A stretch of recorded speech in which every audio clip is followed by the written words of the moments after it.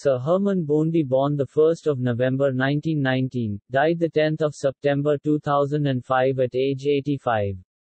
Austrian-British mathematician and cosmologist who, working with Fred Hoyle and Thomas Gold, conceived the steady-state theory of the universe 1948. This explained the paradox: how can the stars continually recede, yet without disappearing? They audaciously proposed an unproven hypothesis, that the universe has an eternal existence, with no beginning and without an end. Further, the universe is continuously expanding, maintaining a constant density by continually creating new matter from energy.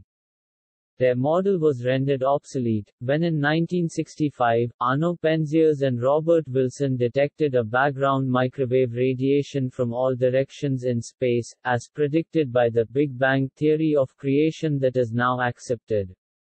Science, Churchill and Me, The Autobiography of Hermann Bondi, by Hermann Bondi, book suggestion.